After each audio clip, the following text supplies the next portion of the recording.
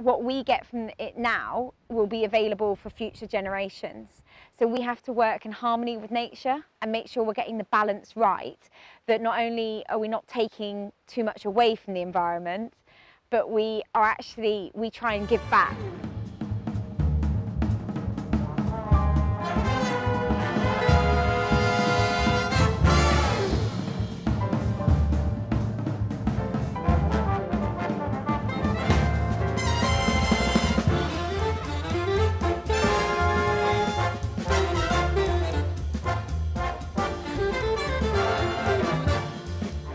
Hi, I'm Lizzie from Just Kidding.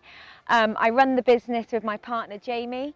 We've been going since 2013, and what we do is we take dairy billy kids, so billy kids born into the dairy industry, and we rear them for meat in a free-range environment, trying to keep it as natural as possible. We've taken the decision to farm free-range.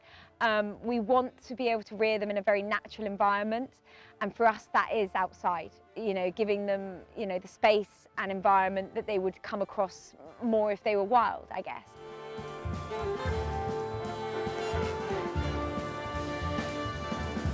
Whether it's billy kids or goats in general, they are completely unique. Their characters and their natural habits and nature is at the forefront.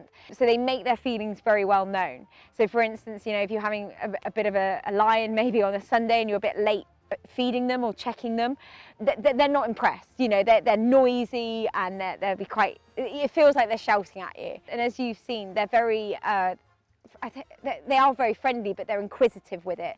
So you can be trying to work and be around them, and they're all over you. They're climbing on you, they're chewing on you. It's as if you're nearly part of the herd, and I suppose it's quite nice, you get accepted in, but it makes working with them quite tricky. The nutritional side of kid meat is very interesting.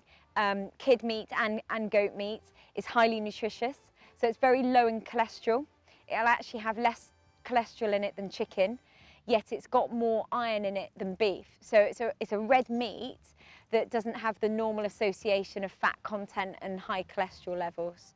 So it is in its own way a bit of a superfood.